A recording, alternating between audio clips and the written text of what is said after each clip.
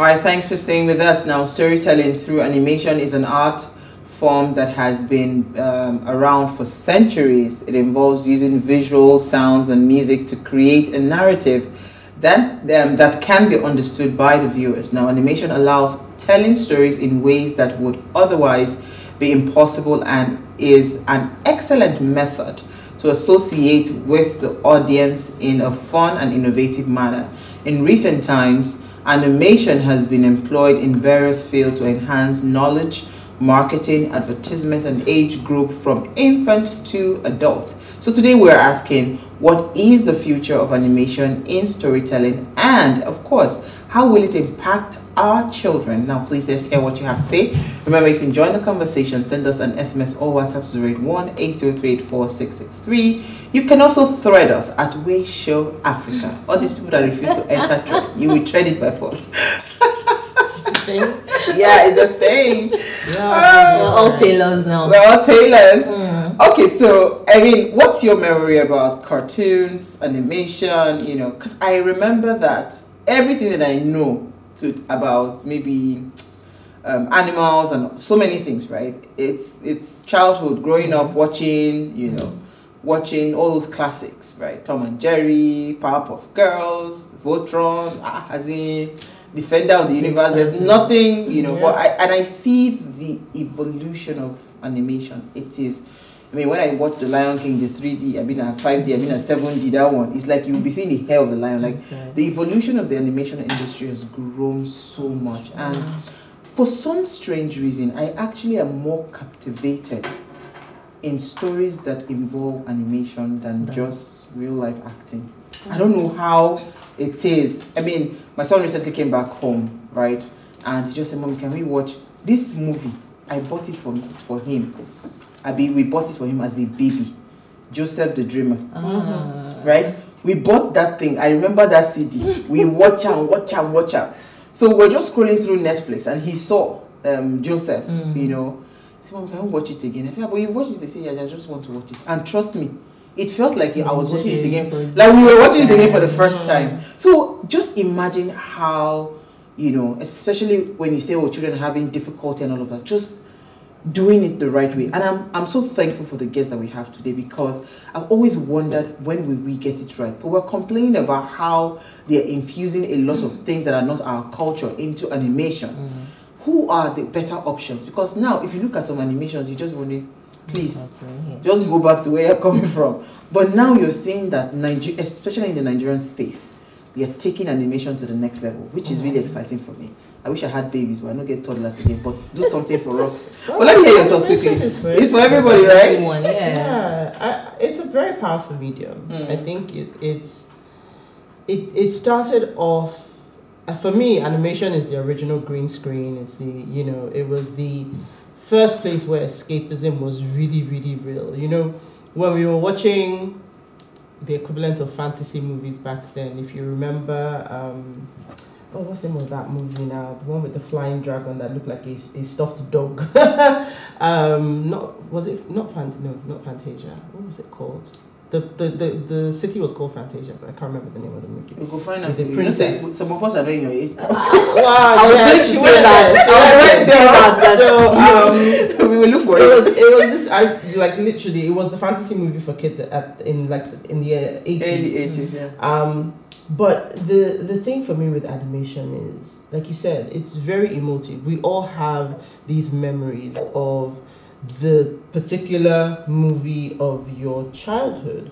And when you're talking about the stories that are being told, animation was also a very powerful medium for teaching kids. So we don't have it in a lot of the cartoons they show today, but in the 80s, most of the cartoons, when you get to the end, stories, you would have the characters would literally stop and talk about the morals of the story, and you would learn even things like how to cross the street, how not to tell lies, and they'll talk about the consequences in the story. So it was a way in which we learned.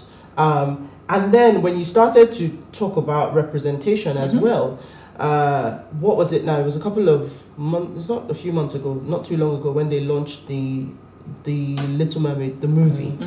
And I remember, I think it was probably last year or even the year before that, when the trailer came out the first time. Do you remember that video that was showing all the little black girls were going, oh, she looks like me, she looks like me. So the importance of cultural representation, contextually for us in animation, is so important because the world has gone local. So we need to protect and we need to tell our stories so that our children can connect. We already have a problem with preserving our history. So for me, to have local content in that medium that is so powerful and so easy for people to connect with. Absolutely. And it's not just about kids, it's for all ages. Like I still love watching cartoons. I know. The entire Disney collection of old movies for me, sometimes I just binge watch and I want to watch them and they're just beautiful stories, right? So I'm so excited for the topic today because animation, storytelling, the future for our children, what they get to interact with. I mean, a lot of questions there. Absolutely. How are you, quickly? Yeah, so for me, I'm going to, well, as a person, I actually love animations except the animes, those Asian and Korean ones. I don't like those ones, right? But then when we talk about the ones in lines of Disney, what's that popular one now? DreamWorks? Moana. Oh, and Moana, the rest of yes, them. yes, I yes. love them. And then I'm talking from being a teacher, right? I love the fact that animation helps with interactive storytelling, right? And it also encourages like critical thinking in children, increases their problem solving skills as well and things like that. And also I have just realized that when the children watch these things, they're able to then immerse themselves. Unfortunately, these days, like you said, we now have stories or characters that are portrayed in lines that we don't want our children to toe, but it's not taking away the experience and what it is that animation actually does for the kids. So I'm actually very excited and I can't wait to hear from Damilola today. And the movie was called Never Ending Story. Okay, Never Ending Story. She remembered. I will go and look for it. I know watch her. You see, no verse.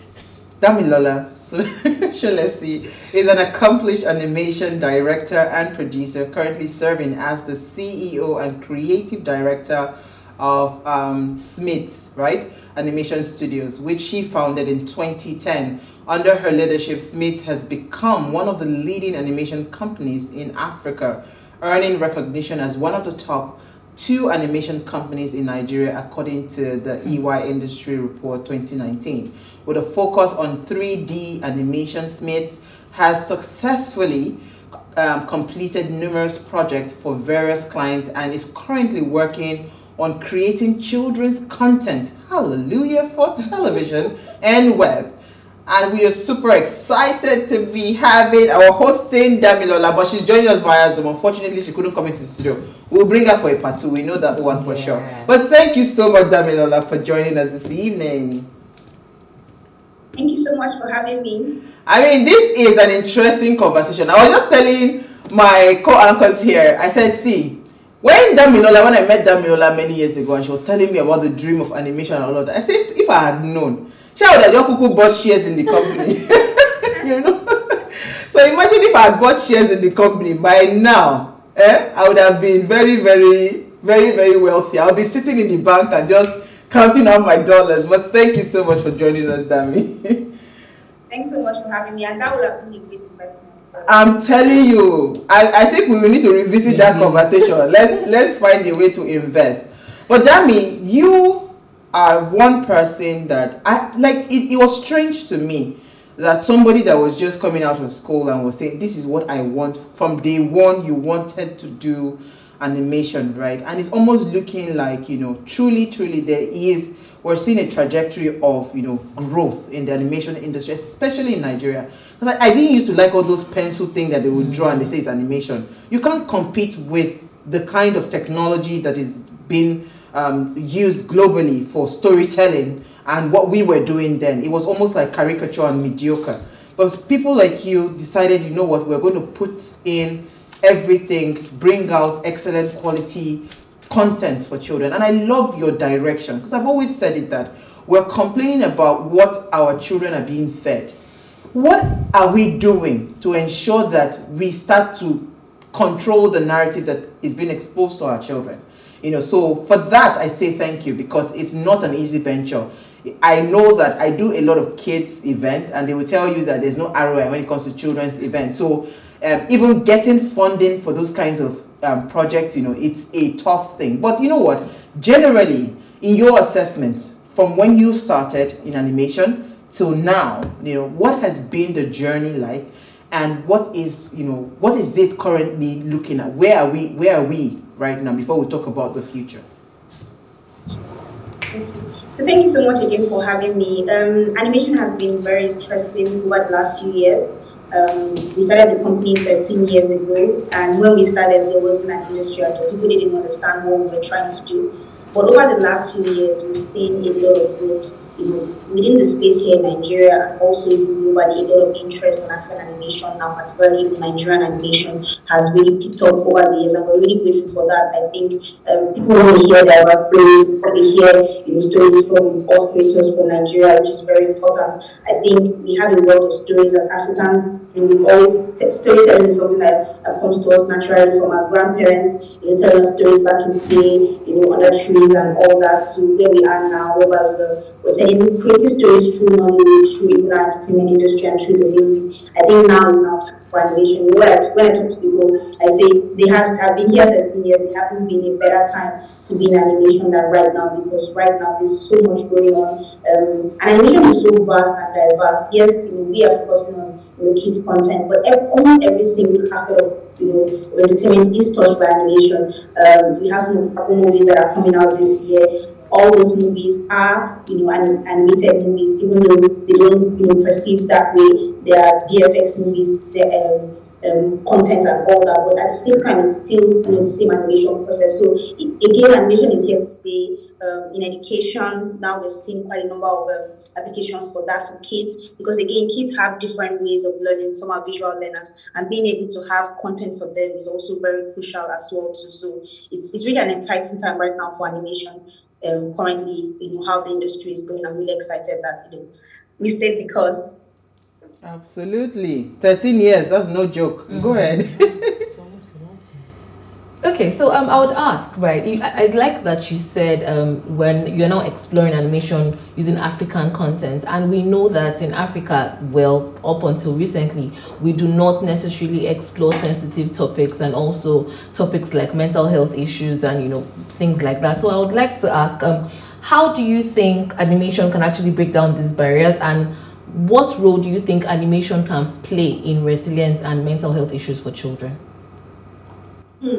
I think that's an important topic, particularly because of the stigma that has been, around in mental health, particularly in this part. I think animation has a very light-heartedness when it comes to how, the story is perceived visually and all that. There's a way it can actually break through those barriers. So I think that's a really engaging topic that if a filmmaker can pick up and say, I want to tell a story, about mental health using animation directed at kids. I don't think there's anyone I know of who is, focused in that area, and say, okay, this is a story I want to tell, that I want to champion, and I feel like I have something to say, I have a voice, and animation will be a great visual medium to be able to do that.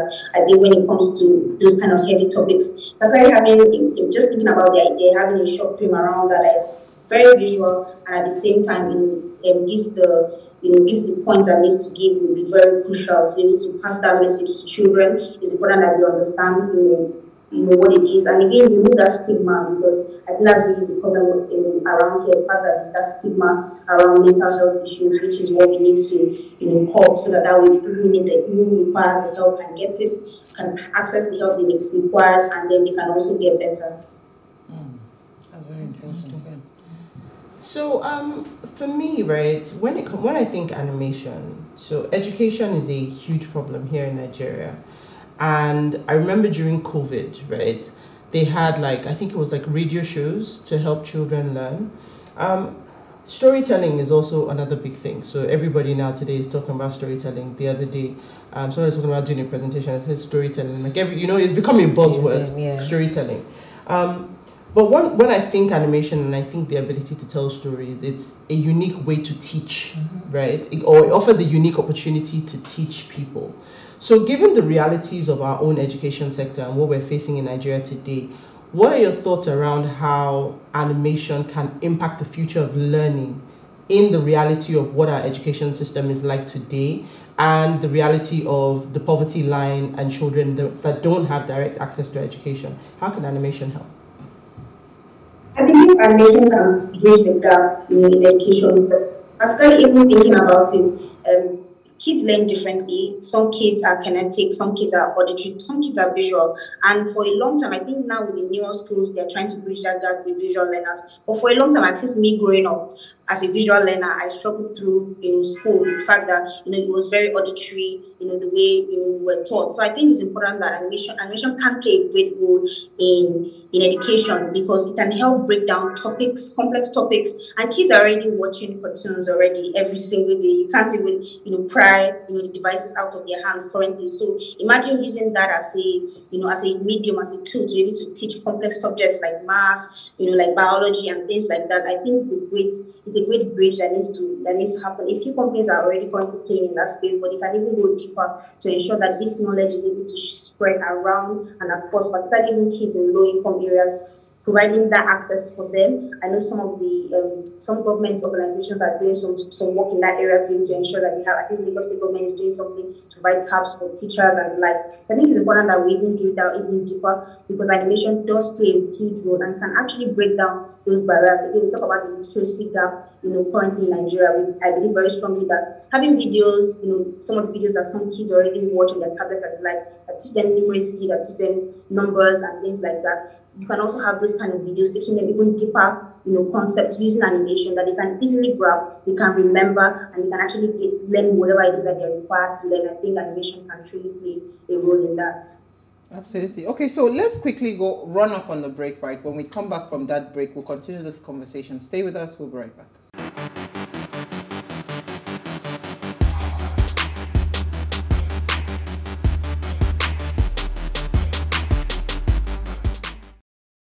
All right, thanks for staying with us. Now, if you just tuned in, we're having an interesting conversation around the future of animation in storytelling and the impact on our children. And we have Damilola Solesi. Now, remember, you can join the conversation. Send us an SMS or WhatsApp to 081-803-84663. You can also tweet at us at Wayshow Africa1 with the hashtag Wayshow. So, Dami, I like to discuss finance, right, when it comes to issues around children, because I know how a lot of brands, they're looking at me from side eye, just very few brands are very supportive when it comes to children. How expensive, first of all? If we say, for instance, let's just say that we want to do a movie like Little Mermaid, but tell our Nigerian story and make it our own. That is not still like a foreign story and all of that, but it's going to have that same standard of production, everything and all of that.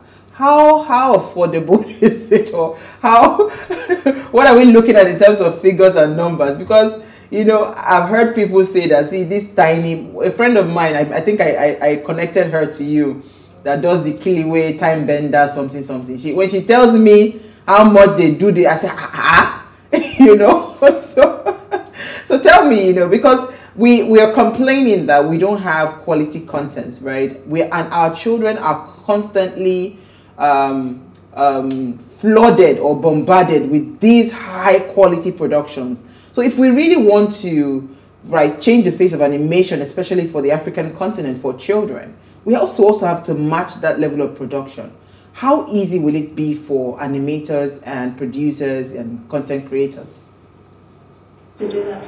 So animation is expensive, like you said. So that's one of the major challenges, and I think that's even one of the challenges locally here in Nigeria, because the investors are already used to the Nollywood model, and animation costs almost 4 times the budget and takes even way longer. So in Nollywood movie, you're looking at maybe 2 months, they're about to wrap up production, and animation you're looking at 2 years. So it's like the numbers, it doesn't add up for them, because they're like, I can turn out how many couple of movies, within that same period of time. So that's one of the major challenges that we have in the industry, the fact that local investors are not readily, interested in animation currently, because of the cost of it and also how long it takes. But again, as a company, we've tried to be very innovative around, how we've approached that over the years and be very creative per time. There was a time when we focused very solely on on content for brands and agencies, and we did ads for a long time. Now we're moving to content, and we're finding many creative ways to be able to fund our budget. One of the ways we're doing is actually looking international. So going to the market has been one of the things that we've done very consistently in the last 3 years. Going to international markets, we're able to seek partners, co-producers, co-financiers to come together and make the projects that we want to make happen. So I think that's one of the major challenges. Is actually the finance and raising that finance. You mentioned Little Mermaid. I don't have the exact word for Little Mermaid, but any typical Disney, Pixar movie, animated movie thereabout is costing you close to $200 million. So that's a lot of money. So yeah, well, it's a lot of money, and I mean, you've sort of hit the nail on the head in terms of the challenges. So for me, the question then becomes, how do we sell it, right? Because anybody who's going to put their money behind that kind of animation that's telling an African story, the ROI, I imagine, is a very important conversation. And the ability to distribute that then becomes another conversation. Because if you sort of think about it, we're in that phase where it's now Nigeria to the world, right? Our music is going places, our food, our fashion is going places. So how can we what are the possibilities for distributing these stories? And given that you started to do a lot of work outside of Nigeria, what is the appetite like to say, I want, African or Nigerian animated stories? If I give you that money today, is there a market for it outside of Nigeria? Yes, actually, this is actually one of the reasons why I say that this is the best time to be in animation, because now the world is looking and saying, we want to hear from you as African creators. We want to hear stories. I think this month alone there are about 3 different big productions, one on Netflix, one on Disney Plus, and another one on Cartoon Network, that are all done by African creators and even Nigerian creators. So right now the world is listening and saying, we want to hear diverse stories. We want to hear stories from around the world. We don't just want to be in our box anymore. And we believe that diversity of stories actually helps everyone, have a more robust, entertainment, palette and the like. So this is actually one of the best times. They want to hear those stories. And as Africans has an untapped, I think there's some other day we were making a joke in the office that we saw another production online that was about a remake. I'm sure this is like the 4th or 5th time they're remaking that particular story. I'm like, why are you remaking this story 4 or 5 times when there's still a wealth of stories, here on the continent of Africa that hasn't even been explored in any way, shape, or form? We have our folk tales. One of our production is highly based on Ijapa stories. We have so many. If you go to every tribe, there are over 250 plus tribes in Nigeria, and every single one of them has stories, folk tales that have been passed down from generation to generation. And sometimes, like I'm looking at my kids now, no one is sitting them down by any fireplace, telling them those stories. Those stories, so that they do not die, have to be animated, so that the next set of generation, those stories live on, in animation. And we have so many of them across Nigeria, where we have, across Africa. There, I think in Ghana they have, Anansi. In South Africa, there are just so many of these folk tales that need to be told through animation. I believe animation can actually drive those lessons, those morals, that our grandparents tried to use these stories to teach us back in the day. We can actually use animation to tell our kids some of the stories. Okay, thank you, Dami. So I know that with animation, it's becoming an increasingly realistic world, right? But then I would also want to ask, what do I call it now? What ethical considerations are animators considering when it comes to creating these stories? Because we've said that, we're beginning to see a lot of, the other day my daughter was watching something on Nickelodeon, and then we saw 2 teenagers that said they were gay. And I saw the way she paused and, looked at me like, okay. I was lost at that point myself. So what ethical considerations are animators, you as an animator, what ethical considerations are you putting in place to ensure that children, content like that are not publicized? Yeah. So I think every filmmaker, every animator lives within an ecosystem. So the ecosystem where the kind of show that your daughter was watching, has in many ways normalized that that kind of lifestyle. So definitely those kind of things go. But again, for us here in Nigeria, the laws are very clear as regards where the government stands as regards those issues, and as law-abiding citizens will definitely follow. And I also have my own personal convictions as regards those kinds of things. So I think it's important that, again, every filmmaker will have to make that decision one way or the other as to what kind of stories you want to tell, what kind of stories you want to push. I think for me, I'm very, very focused on telling, historical stories, telling folk tales. I think it's very important that we share some of those stories. We have, this wealth and depth of stories that needs to be explored, as Africans. I'm very passionate about telling, about our African history, particularly because, again, in the last few years, history has been taken out of our schools, and without knowing your past, without knowing where you come from, it's very difficult for you to project into the future. So I think it's important that kids know this story. I think it's also important that, you also reflect the values that you have also, as an individual in whatever stories you tell. So I'm also passionate, about telling this. I'm also very passionate about big worlds, fantasies, and the like. So just like the cartoons I watch as a child, filled me with hopes and dreams. I want them to do the same thing for the next generation. For you to fill them with hopes, for them to know that yes, whatever it is they want to achieve in life, they can do that. I was going to tell Chinelo that who they pay money, then will tell you the story of playing the watch. No, but I wanted to ask, because I like the fact that you said that you're concerned about history and about folklore and all. But in our days, right, Tales by Moonlight was a thing. But I want to know what your thoughts are around today's child as a consumer of content. How do we make those stories interesting for them? Thank you. Because it's old school. Now you're competing with the likes of Paw Patrol. I mean, there's just so many things, right? Yeah. And the quality and the standard. I mean, we're at the point of AR, VR. These kids are way ahead of us, right? So how are we going to tell these stories in a way that they actually want to sit still and watch? Because I've gotten to the point now where I think that my son actually watches TV. Like, he hasn't experienced TikTok before, but he doesn't have the patience to sit through a whole episode. So he's literally, I'm fast forwarding halfway through, I've clicked over to something else. How do we make these stories captivating, even via animation? Yes. So I think when it comes to telling our history and our culture through animation, I think one of the key things is that what this topic is hitting on, which is storytelling. We have to ensure that we drive that home to the ground, whereby you're able to tell stories that engage them. Yes, it's about the history and the culture you want to pass, but it's how do I engage them? What are the things that engage kids now? Is it fantasy? Is it action? Is it comedy? You have to ensure that those ingredients are filled into the story you're trying to tell, so that they're 100% engaged in whatever it is that you're telling them, which is the key. So ensuring that you're taking them through that story, and at the end of the day, they're able to see and appreciate your culture in a new light because of how you presented it to them. So I think the characters matter so much, the environment matters, the lines, the dialogue is so important to ensure that and each of these touch points in the movie, you're able to drive home, whatever it is your point. And I think again, we're still very, in the very early days of what we're doing, and even some of our productions are not yet. They're still out. They're still in production currently, so they're not out yet. But again, from some of the things, I think we released a couple of books 2 months ago, and we're seeing response from people. And these books are based on African history, like Queen Moremi, Queen Amina, the Great Wall of Benin Kingdom. So people are seeing kids, engaging with some of this content, and I'm like, okay, this is exactly what we want to do. This is supposed to be a series, but we said let's start out with books and see how we engage the market with that. And we're seeing kids responding, as we hope that they would. And I think again, it's just that story, ensuring that whatever it is that we're telling them, we're captivating them with characters that they can care and love, and then we're also captivating them with worlds and stories that can really pull them and reel them in, which is the most important thing.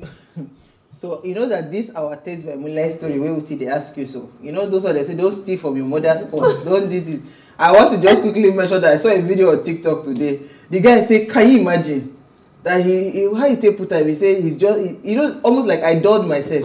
That me that they said I should not steal from my mother's purse. That the person that whatever did something, the person has blood and damn it, that is our reality, right?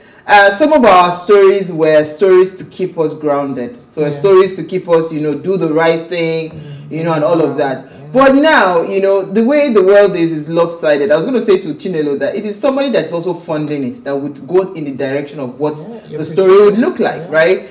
So how do we start to get more, so people that have some level, they're still at that level of moral standing, strong, whatever, and all of that, to be able to then build? Because you see, one thing that I've always said is better I do not do it. But if I want to do it at all, I must match with Disney production.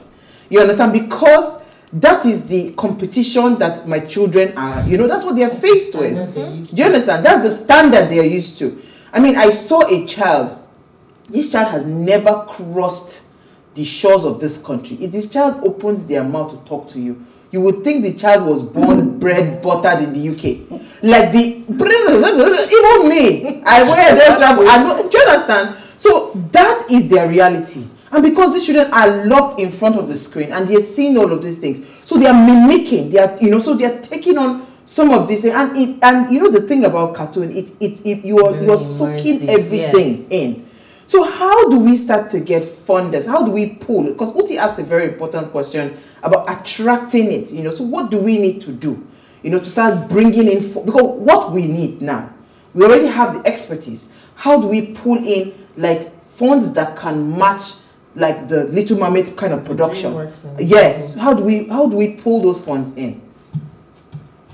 Yeah, definitely. I think with kids nowadays, the appetite is very high, and I think the standard for animation is also as well high because they are so filled with, bombarded every single day with content from every side, and that if you do not meet, that criteria as a creator or as an animator, it's impossible for you to get the kids to there are even new shows that are so fantastic, on some of the platforms like Netflix and that I'm trying to get my kids to what I know this creator, this show is really good, and they're like, nah, because they are, so used to, whatever it is that they want to watch and the like. So I think the bar and the standard is very high for, for creators nowadays, and we just have to meet. But I think right now where the industry is, where we are as a company right now, we are able to meet. The tools are out there, available for us to be able to utilize. The training has been, provided for over the last few years that we've been, trying to engage in this field. So I think we haven't cracked that, glass ceiling yet, but we're very close. And, we write partnerships, we write strategy to some of the things that we are also employing in some of our productions to ensure that we're not, this island, but we're seeing how we can collaborate, even internationally to be able to make, the kinds of productions, kinds of quality that we want to make happen. I think for us is really finding all the right ingredients. So you have the great story, you have the partners that you require, you have the people who are able to drop the funds to be able to make this happen, and having all that right mixed together to actually bring, the production that you truly want. And I think we're really close. Like we're really close. So as I said again, this is the touch it quickly, because I wanted to also ask career opportunities, because this is also the season where a lot of people want to japa and all of that. And I know that most of the animators are tech-driven careers, which is technically the future of work, right? So are there real career opportunities for someone that is watching that says, you know what, how can I go and train with SMIDS, and how much can I, maybe as a startup and all of that, what would be my take home at the end of the month, right? Are there real career opportunities for people, and especially in that entire value chain of an animation in Nigeria? Yes, definitely. So again, as I said, this really growing. There are lots of productions that are currently, ongoing in the industry, and we're recruiting heavily. So I think for anyone who is creative, who is young, who is ready to get into this space, this is the best time for you to start to learn. There are a couple of studios who offer trainings. There are even courses you can take, online or wherever, to be able to get the skills that you require to make this happen. Animation is people driven. It's one of the reasons why it's expensive. You have a Pixar movie, there are over 200 people working on that particular production. The Little Mermaid that you mentioned, if you see the cast list, it's going on for minutes and minutes. So animation takes a lot of people to make it happen, and we need those people currently in the industry to be able to make that happen. So if there's anyone who's out there who has been thinking about animation, I think this is the best time for you to get so that means somebody like me now, that yes. Do I have a chance? Oh yes. Oh yes you do. Oh yes you do, definitely. So again, it's about your own willingness to want to get into the space. Animation is hard. Sometimes people see the 2 or 3 minutes stuff that's on the TV and like, oh, I can do that. But animation is hard. But you having that willingness to say, okay, I want to get in. I have the discipline and the drive to be able to make it happen. That's their career, but I don't think now. Uti, with this your voice. Voice over. Hey! And again, please come and employ us. There are other value chains. There are voiceover artists. There are all kinds of people within the space. Producers, there are writers. Quite a number of people that are required to make that. Editors that happen. That's a lot of. That's a lot of people on the production. Yeah. And a lot. I was even just thinking that there's obviously so much that you see it and it looks so nice, but you don't know the amount of work that goes into it. So 200 people, if it's an epic Marvel movie, you can Hey, understand it, but you wow. don't think about it from a cartoon. That means point of we are view. going to write our application and we'll send our CVs. But thank you so much for hanging out with us tonight. And we hope to have you live in the studio because this conversation is actually quite interesting. So there are so many opportunities in there and I can see for people. Thank you so much. Abio, next topic is what? Careers in animation. Careers in animation. That will give you next topic. Oh. So plug for us. Thank you so much. Thank you so much. So before we go, thank you, ladies. Now follow us across all our social media handles. Follow us on Thread. You can interact with us further. Drop a comment, and more importantly, follow all our engagements on social media. Like, share, and invite your families and friends to watch and follow. Utito also want to go to Thread. She must open accounts. If you missed our quote for today, here it is again. If you're sitting in your minivan playing your computer animated films for your children in the back seat, is it the animation that's entertaining you as you drive and listen? No, it is the storytelling. That's why we put so much importance on story. No amount of great animation will save a bad story. I hope my voice was nice enough because I'm practicing for voiceover. We'll see you guys live on Monday as we bring another great conversation to your screen. Ciao.